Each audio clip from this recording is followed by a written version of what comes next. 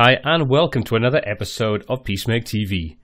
In this week's video, we're going to be checking out how we can deal with variations and complex products using Woocommerce. This week's Woocommerce video tutorial is sponsored by the Nitro theme for WordPress from WooRocket. This powerful theme is designed to give you everything you need to create a great looking Woocommerce website.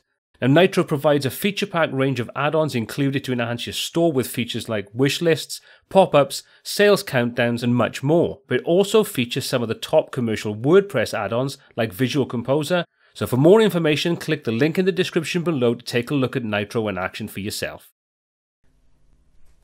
So I've got my copy of Woocommerce ready, installed, and set up. And what we're going to do in this video is I'm going to take you through step by step how we can deal with variations and attributes for your products. Now this is something that's quite complicated, but Woocommerce make it quite straightforward once you understand what it is you're doing. Now we're going to be using the Nitro theme as the backdrop to this, so everything you see will be based upon that particular theme. The link to that is in the description below, so you can go and purchase that if you'd like to sort of follow along exactly what we're doing. Now, one of the things that I want to note right off the bat is the fact that Nitro inserts some additional plugins, some additional functionality, and where that is included in the page, I'll tell you exactly what's going on there and just pinpoint the fact that that's not part of your normal WooCommerce installation. That's specific to working with the Nitro theme. So anyway, let's crack on and take a look at how we can start setting things up to deal with our variations and attributes for our products. So to start off with, I'm just going to jump into the product section and go to take a look at some previously created products. Now these are all installed as part of Nitro, but you can create a product, and I've covered that in the previous video. I'll put a link in the top corner and in the description below right now, so you can go and check it out how to create your first basic products. So what I'm going to do is I'm going to jump into a product that I've gone in and edited, which is this Mammoth Jom top. So I'm just going to go in there. Everything has been set up now the way you'd normally expect it to be set up for a standard product. And you can see if we scroll down to the product data, we've got simple product settings on there. Now this is all geared to using WooCommerce, so nothing in here is based upon the Nitro theme or any of the other themes. This is standard WooCommerce configuration settings. So what we can do is we can change this from being a simple product, and we can change it to being a variable product. Now a variable product gives us a load of other options that we can start working with. We can assign attributes, for example, colors and sizes and so on, and then we can deal with variations. So for example, you may have a blue top that's in small, medium and large, a grey top that's in small and medium, and so on. The other thing you can do with this is you can set up and deal with the inventory on a per combination basis or per variation basis. But before we do any of that, we need to go through and set up some basic parameters. So if we take a look at attributes, you can see we've got a pretty simple interface, and you can see it says custom product attribute, and we can add that in there. So if we click on the link, you can see there's already 5 that have been set up. So what I'm going to do is I'm going to take you over and show you where we set those up and what you can do, and then we'll jump back into this and see how we then start assigning those to the particular product. So if we just jump over to the attributes section, so I'll just open that up in a new tab.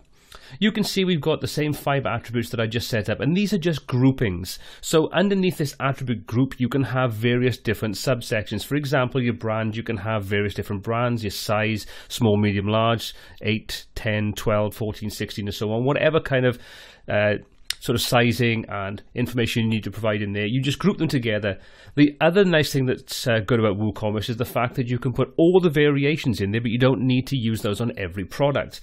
So if we take a look at this example on the size section and we look at the terms, you can see we've got 10, 12, 13, 14, 8, large, medium, small, and extra small. So we've got 2 completely different kind of sizing structures there, one that's geared towards women and one that's generally geared towards men. So what we can do is we can set this up and we can pick and choose those on a per product basis. So I can come in and I can edit any of these if I want to, just by clicking on the configure terms, the little cog on the right hand side. If I want to create a new attribute, I can do that quite easily, and we'll just call this new attribute just so I can show you how easy it is to do it. We can leave the slug, that will go through and automatically populate that. That's just the URL code that's going to be placed after your domain for people that are looking for items that have this attribute. Now, the Enable Archives is specific to the Nitro theme, so we're not going to worry about that. But the type and the default sort order are something you're going to get with WooCommerce as standard. What you are going to get with the Nitro theme, though, is some additional options under type. By default, WooCommerce only has select and text, and select is basically a drop-down list of different attributes you assign to it, and text allows someone to insert the text they want to use themselves. Obviously, color picker, image select, and text label, and so on. Like I say, they're specific to the Nitro theme. So if you want more functionality, that's available to you if you're using a theme like this.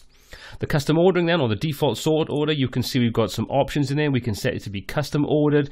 We can do it on a name numeric, and a term ID. Now everything is drag and drop inside this particular field, so anywhere you go in and put these things in, if you choose custom ordering, you can easily just assign that to the order that you want by dragging and dropping those around to get exactly what you want. So it doesn't matter what order you put them in, you can easily assign those to any order you want. So we'll click on Add Attribute. Once we've done that, you can see our new attribute is assigned. We've got no terms, and everything else is set up in there. So let's just come into the new attribute, and let's just click to configure terms. And you can see it brings us into a box that's very similar. So we'll just call this attribute 1. And again, we'll leave the slug and so on, and parent and everything. I'm not going to worry about that. We'll say add new attribute, and then we'll do the same again to get a second attribute. So we'll call this attribute 2, and hit add new attribute, and you can see we now have those set up for us. The order isn't necessarily the way we want it, but we won't worry about that for now. So you can see we've got everything set up the way we want. Now we can just jump back into the attributes section if you want to, and you can see all of those are now inserted in there for us. So there's our new attributes, and there's some previous ones we created. So there's the basics of creating those attributes, or those things we can assign to a variable product. Let's just jump back into the products now and take a look at how we can use those and how everything is set up. So now that we've created some attributes, we can start assigning those to this product. So as I said, we need to make sure that the product data type is a variable product. Then just jump down to the attributes section first of all before we can assign variations. If we click on variations, it tells us before we can do this, we need to assign some attributes to the product. So let's go and assign those attributes now. So you've got custom product attribute. We can click and drop down, or we can add anything from there. So let's just say, for example, we want to deal with color first of all. So we'll click on add that. Once we've done that, that allows us then to choose exactly what we want to assign from the range of colors we have available. So we can select all, we can select none, or we can click and it'll give us a drop down list of all the options that are available. So let's just go for black, let's go for green, and let's go for orange. So we've now got 3 different colors assigned to this product. Say yes, we want to be visible on the product page, and yes, we want to use it for variations. So we'll check on that and we'll save the attribute. So once that's been done, we can now assign a second attribute if we want to. So let's go and do that. So let's just say we're going to have size as well. So we'll click on add size. You can see that drops in a similar box for us underneath. We can check to see if we want the variations, and for this we're going to go for small, medium, and large. So you can see it's very quick and easy. We'll say save attributes on there. So that's now assigned 2 lots of attributes to this product. So now if we jump out to variations, we can now start assigning the different variations to the product. So like I said, we may have blue in small, medium, and large. We may have green in small and medium, and so on. So we can assign those combinations, and then we can apply inventory to those, different images, and a whole range of different options for that. So let's just say we're going to add a variation, and you can see we've got the option create variations from all attributes, and depending upon the number of options or combinations you've got available, you could use this, but obviously it's something to be careful of, because if you start assigning lots of attributes with lots of potential variations to it, it can very quickly become a little unwieldy. But you could say create variations if you want from there from all attributes, and it'll do that for you. I'm going to do it manually so you can see exactly how it's done. So we'll say add variation, and we'll click on go. That will now say what variations do you want to do. So you can see we've got a whole range of different options available to us from there. Or we can just come in and customize the attributes ourselves. So we can say any colors and any size. So that's not really giving us anything to control. So let's just say we want the black, and we want this to have certain sizes. So we say black, large, and you can see if we expand this out now, we've got a whole range of different options available to us for that particular combination. So we can see black, large. We can assign a different image to it. We can give it a different SKU code. So when it's being purchased, we know that that particular product has a stock control code that's assigned to it that's specific to that color combination and that product combination. So if you were using that, then it's definitely recommended you put the SKU code in there. You may find that you want to put this particular combination on sale. So you could put the regular price in there, and then you could put a sale price in there, and that will only apply to that particular combination. You can control the stock status, whether that's in stock or out of stock. The weight and the dimensions, especially if you're working with something with the shipping is using a weight and dimensions to actually calculate shipping, then it's worthwhile putting this information in there on a product combination basis. The shipping class, is it the same as the parent product, or is it a different shipping class? And do you want to assign a different variation description to that particular product combination? So you can hit Save Changes once you've done that, and you can also specify what kind of product it is. So now we can go in and add another variation. So we could say we wanted to have, again, black. We want this to be medium. Do a third one, and we'll say black, and we want this to be in large. That's very small. So we save those combinations. And now we can quickly add another variation. So let's click on there, click on Go, and we'll say we want this one to be the green, and this is available only in large. Again, if we want to assign the different codes to that, we can in there. And we'll do one more, and we'll say Go, and we'll have the orange. Oh, sorry, that's the wrong one. So we'll say orange is only available in large, and we'll say green is only available in medium. So there we go, hit Save Changes. So we've now got a range of color combinations and size combinations. We can also specify what the default values for either of those drop-down lists is going to be. Now I'm going to leave those empty because then the customer gets to choose exactly what they want when they're looking at a product. Now, speaking of looking at the products, let's jump over to the front end of the site and take a look at what this looks like with those variations being added into it and how they actually interact with the product and the way that the end user will see it when they're browsing your store. Okay, so we jumped over now to the front end of the site, and I've got one of the Nitro predefined themes already set up, and you can see it's pretty nice looking. And what this does is this shows up a different way of displaying the color combinations and the size combination to what you normally get with the standard WooCommerce installation. But what it's going to do is it's going to give you the same kind of functionality in a more visual way. So you can see where we've set up the black, the green and the orange colors, and we've got the large, medium and small sizes. We can now go through and pick the color combination, the size combination that we want to work with. So let's just say, for example, I click on green. That then will sub-filter the information down and only show me the ones that are available. So, which will be medium, for example. But at the moment it tells me, sorry, this product is unavailable. Please choose a different combination. So let's go back and say clear the selection, choose black. You can see we've got small, medium and large available. So let's click on medium on there. And again, we've got the sorry, this product combination is unavailable. So why is that? Well, at the moment we set the basic information of being able to choose the colors and the size combinations, but we haven't given any parameters to it. So we haven't given any price or anything else to allow it to choose that combination and make a purchase. So let's just jump back into the admin section, back into the product, and let's go and look at how we can add that extra information in now so we can start picking and choosing the product and be able to go through the purchase process. So I've got the product back open in front of me, and here's our color combinations. So there's a couple of things I want to do first of all. I want to go to inventory and say enable stock management. Now if you want to, you can put the stock quantity control in there, the overall amount. It's entirely up to you. What I'm going to do is jump down to the variations, and we're going to open these variations up, and we're going to assign the number of products and the prices and so on to each of these different color combinations. Because obviously when you have a variation like this, you can't just subtract from the overall stock. You're going to have to go through and let people see exactly what's in stock for any color combination and size combination. So we can do that quite easy. You click on the drop down arrow to expand all that information out again.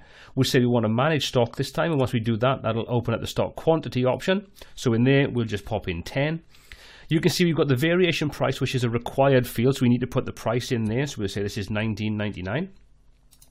If we want to put anything else in there, we can do. We don't need to. We're just managing the stock quantity, managing the price of it, and specifying that it's in stock. All the rest of the things in there are pretty much optional.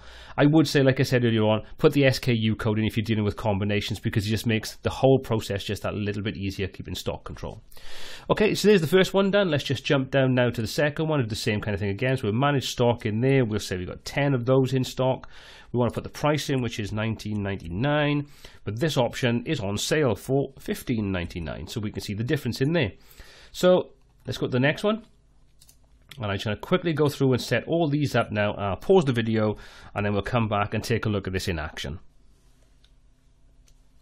Okay, so I've gone and updated all of those now. So I'm going to hit Save Changes on it to save my attribute changes. Once that's finished, scroll back at the top of the page and hit update, so we update the overall product changes we've made. So now let's just jump back over to the front end of the site and let's take a little look at that in action now, where we can start going through and purchasing the products. So we're back to the front end of the site. As you can see now, there's a couple of things have changed where I've refreshed this. Because we've assigned a product that has a discount to it, you can see we now have the option at the top telling us that the price ranges from $15.99 to $19.99. And we're getting a 21% discount on a potential product we can purchase. So we can see that we can go through now and we can let people go and pick the color combination. They've been told there's a discount on some of the sizes, and there's also a price difference between those different options. So what we can do is, if we come up and click on a color to start off with, we can click on that and we can see we've got the large, medium and small all available. And once we click on the option we want, the price pops up, the quantity pops up. We can now add that to our cart. If we click on the green one, for example, you can see the medium is the only option available, so we can choose that. Again, we can add that to our cart. Or we can clear our selection. Let's go and look at the orange one. That's only available in large, and you can see that's at the discounted price of $15.99. So all very quick and very easy. And we can go through, like I say, and we can control the entire process now of dealing with the stock on a per item basis based upon the option that people choose, or the variation that people choose. So that really is all there is to dealing with variations inside WordPress and WooCommerce. It might seem daunting to start off with, but start with a simple combination like I've done with simple color and size, and you can add a third option in there, a fourth option, and so on, and you can build up your variations quite quickly and easily, but take your time with it to start off with, just so you get your head around exactly what's going on. So that basically wraps up this video. I hope you've enjoyed it. I hope you found it useful and informative. If you did, please hit that subscribe button to be kept up to date with all the new content we add, and hit the like button on the video. It really does help. If you like the look of the Nitro theme that we've used throughout this video, please take a look at the description below, where we've got a link. You can go and take a look at that product and test it out in a lot more detail for yourselves. Well, until next time, take care.